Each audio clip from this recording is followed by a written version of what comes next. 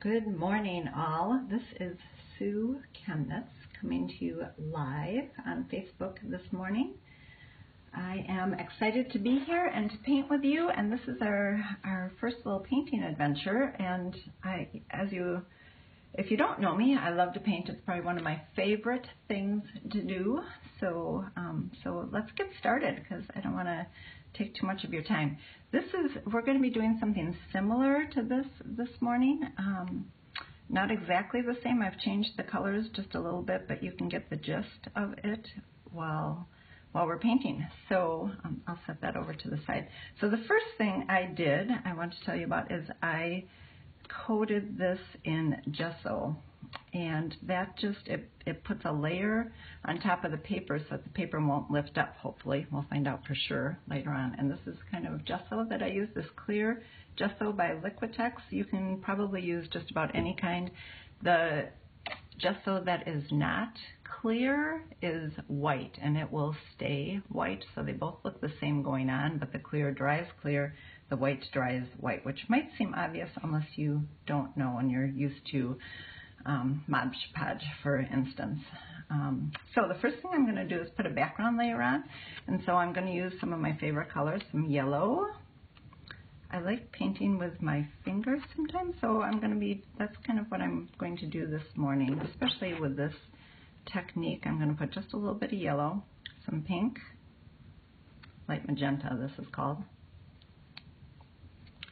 I'm not advocating necessarily any brand. I do like the golden and I do like the Blick acrylic, but you know, it's kind of up to you, and maybe a little bit of what you have on hand too.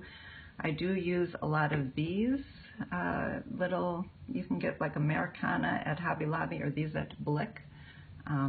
They're a more fluid, they're called a fluid acrylic, and they're not as pigmented, so you have to use more. And you know what, I am going to put a little bit of white with this yellow, because this yellow always feels really heavy to me.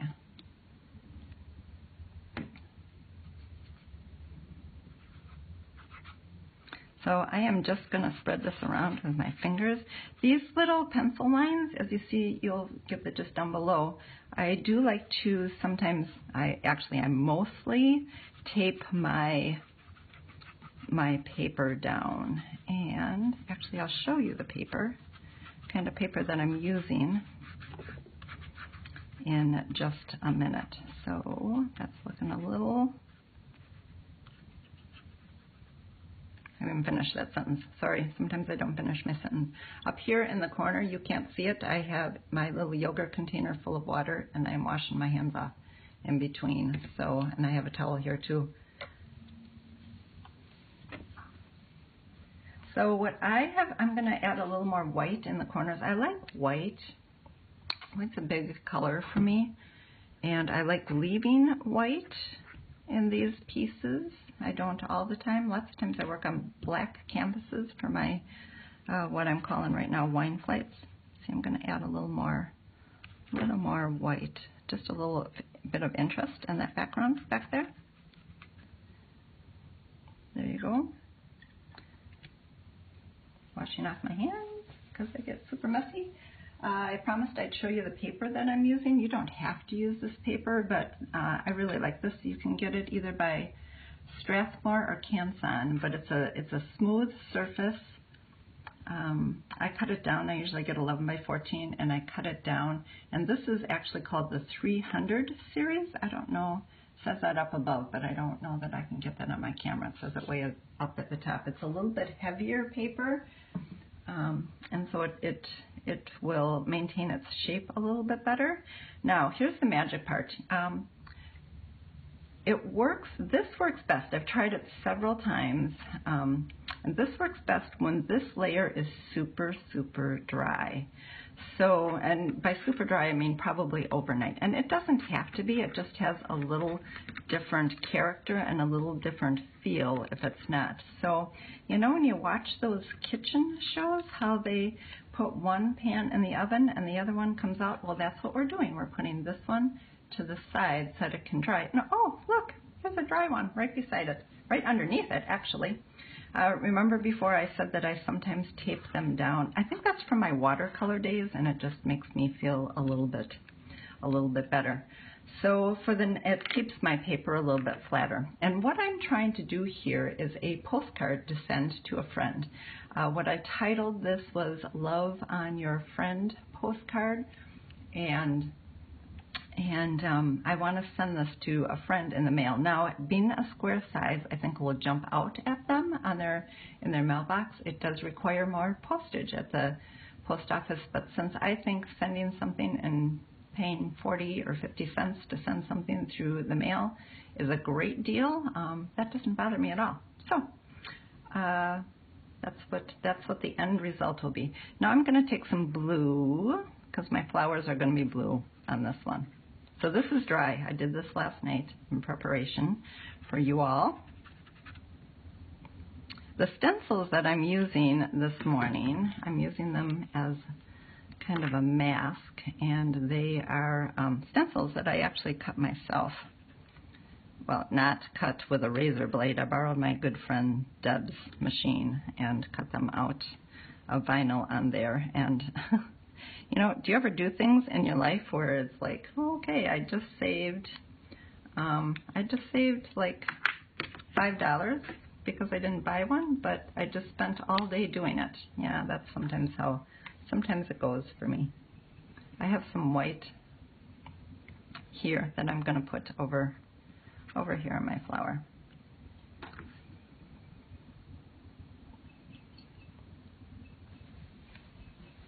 Here are my stencils up here. I'm going to do that one there and this one down here. And what I do is I put that right on here. And then this is a baby wipe, one of those, it's by Huggies actually. That's my favorite brand. Isn't that funny? I'm sure the rest of them are just fine too. It's just what I started using. And I think I did pick up another brand one day, and it was super wet. So there, that's it. That's all you do. And I picked that up. Oh, look at that cute little flower. Here's another. This is too much the same size, so I'm going to go down a size.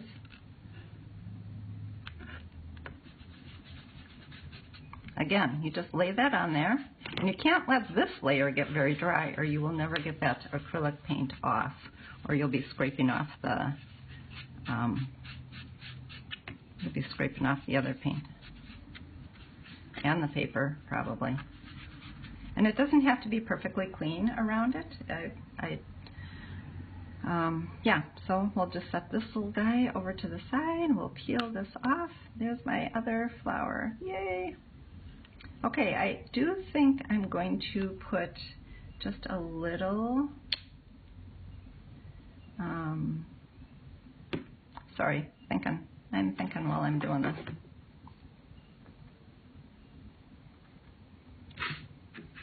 I'm going to run, I don't know if you can see this, yes you can. Hello everybody that's out there that's watching me. I'm thrilled that you've tuned in. I like sharing my little tips and techniques. So this has just been a really fun adventure on Facebook. Why isn't this working for me? All right, so let's see here.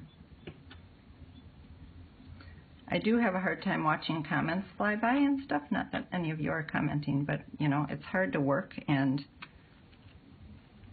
watch the camera at the same time. So that probably isn't going to happen. I think my daughter is trying to field some, and I don't know if Randy made it back from his men's group to field some too.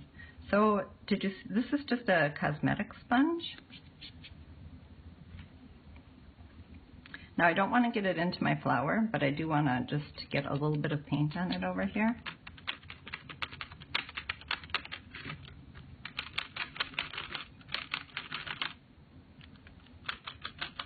What I'm doing over on this side is I'm actually creating a little darker border over here, and I did decide to go over my flower just a little bit. Okay, how does that look?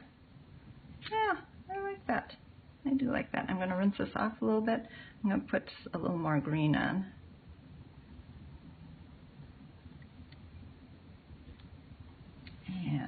this is what I'm going to do with the green. I'm going to wipe off this sponge after I said it doesn't, so it's not totally filled with water. I'm going to bring a little green down here.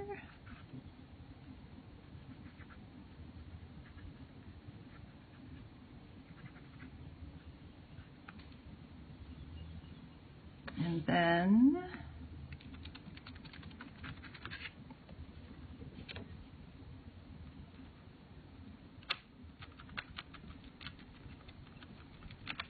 one of the things I like to do is kind of lost and found edges, which is happening there quite nicely. So I'm going to try and lift. I usually do that with a baby wipe too, but that's what I had handy this morning, so that's what I used.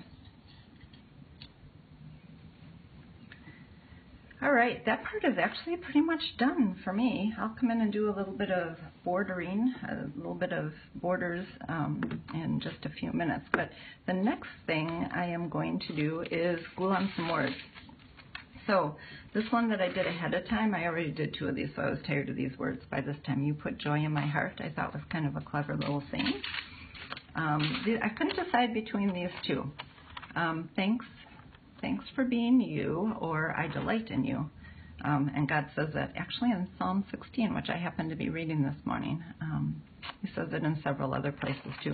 And what I did was I printed these out on tracing paper. This is not the best quality tracing paper. This is some cheap stuff that I got at the grocery store. My nice stuff I just don't have here right at the moment. So what do you think? Thanks for being you, or I delight in you?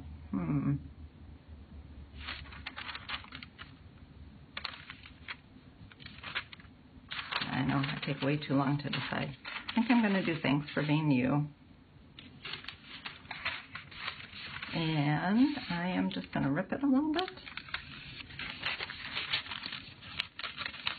I'm going to rip it out because I don't want it to be a really straight edge.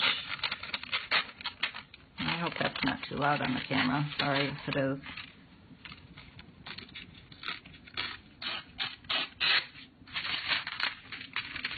Sorry, but not too sorry, because, you know, that's part of the creative process, is just experimenting with stuff. Now, in this one, I actually tore out each line. This one, just because of time on Facebook Live, and being honoring of your time, too, I'm just going to keep it all together like that. And I did go on my computer and do some fun things with the fonts and stuff, but you don't have to do that. You can just take a pen. For Pete's sakes, you can take a pen and just jot right on there, and I like doing that too, because that might, I don't know if that feels more special or not. I don't know. All right, so there we go. I'm going to put that right there. Thanks for being you. I'm going to take this. I used to always use a Liquitex matte medium, and I found, because I was having trouble with some of the glue sticking, but this Elmer's Extreme School Glue Stick, it has to be permanent. This seems to work really, really well. So I will. Now you have to be careful because your inkjet ink will smear. So I am actually going to take a little piece of, well, I can just take some of this, and I'm going to rub that with my finger instead of right on top of the inkjet, and I'll go over that with some glaze after I'm done and off camera, just to preserve it through the mail. I'm always a little nervous at what happens once those post office people get a hold of it. So this needs a little more glue here. I'll just put it right down here. It'll be easier, huh?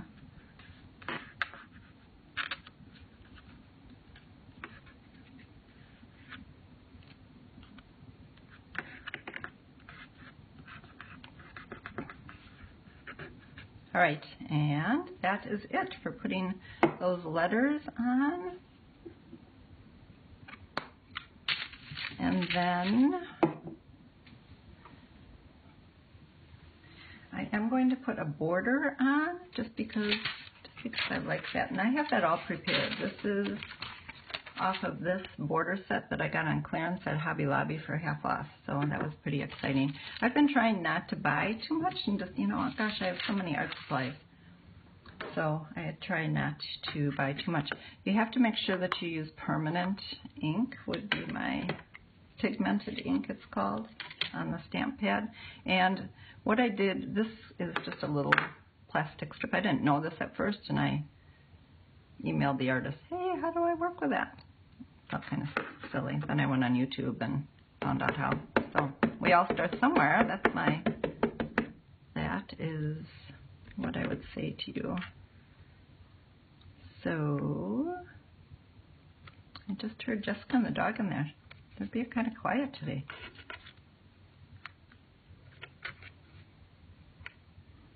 And I put this here because I don't really want my border to go over the white part. I'm going to line that up on my tape.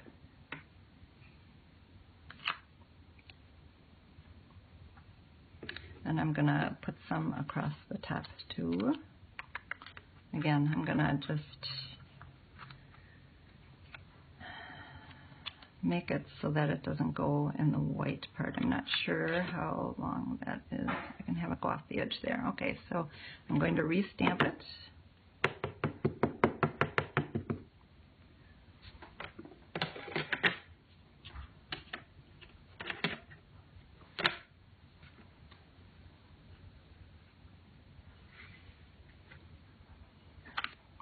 Hopefully I got that all in there. Take off my little tape. There we go. All right, and my last step is I'm going to take these pastel markers. I love white. I love having some black in the background, orange and pink. Those are all my favorites. And oh, there's my white. So here, I'm going to actually put some white down there so that when I put the orange on top, it'll show up. Can't quite see where those are in there, but we'll take a guess. It just shows up better. If you have, that's just kind of just a piddly thing that I do, but that's okay.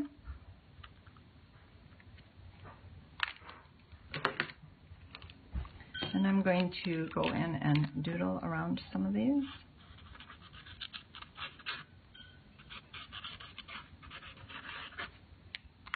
Don't want to use too much black because I never like it when I have a lot of black.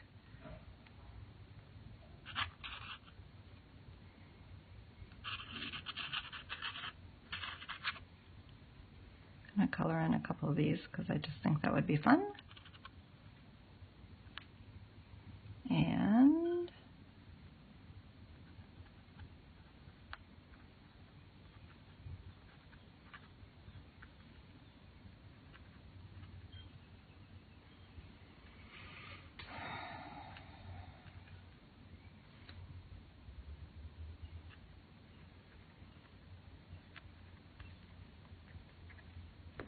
picking up some paint, so I'm just going to get that cleaned off a little bit and get it cleaned off for when I pack it away.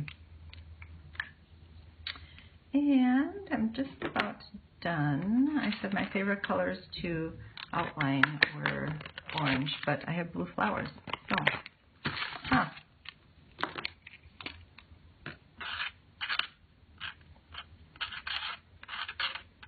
this is my favorite part, I'll be honest with you. If I could just scribble. Well, I do it. I love to paint. I shouldn't say that. Who would believe that I didn't like that part? Nobody.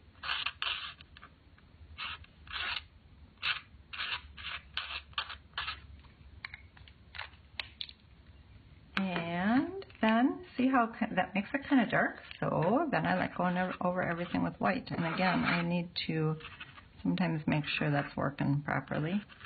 Picks up everything. I'll glue that on later. Glue that back on.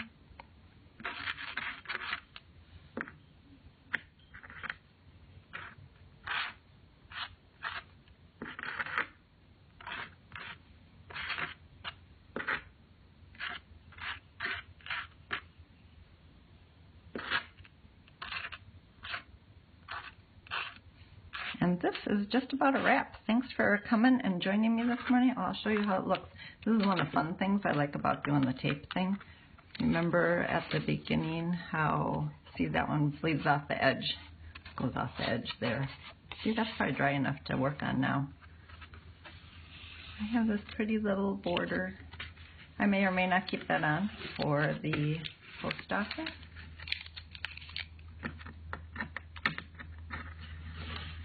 And I'm going to do one more thing just because I want to be done with it, like right now. So I'm going to take a piece of tape, not that piece of tape, obviously.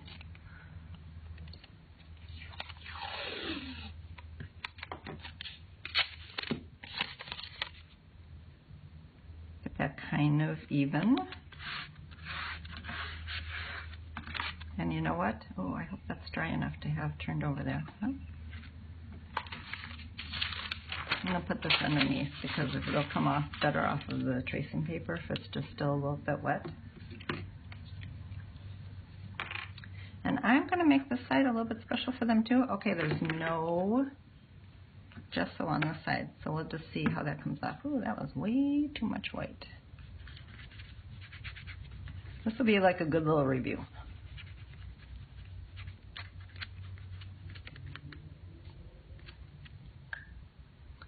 But I am going to do it a little bit differently on this side.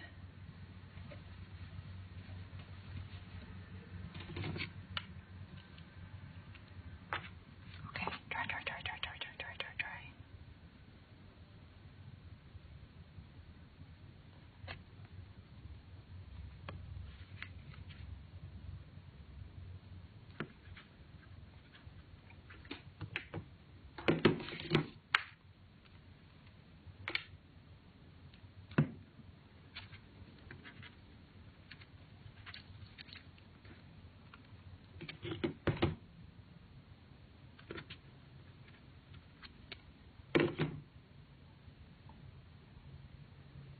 Washing off my hands. All right, one more flower so that they'll get a nice surprise on this side too.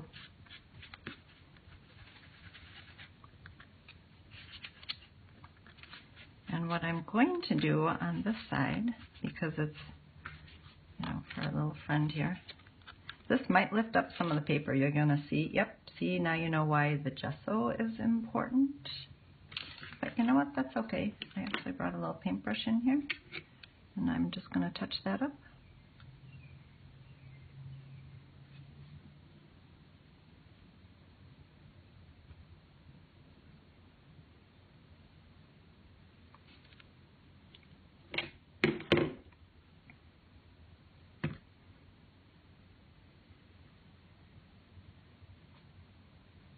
And that's it.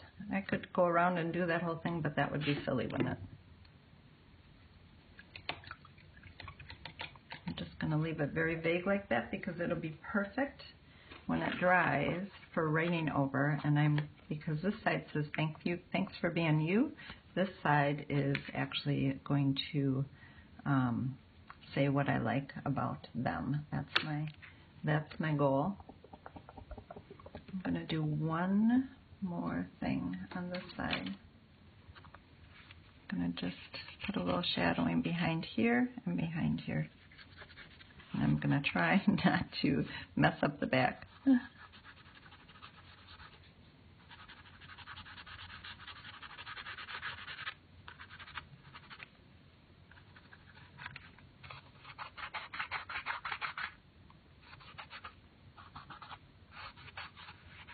And that is it. That's a wrap. Thanks for being you. That's my little Love on Your Friend postcard.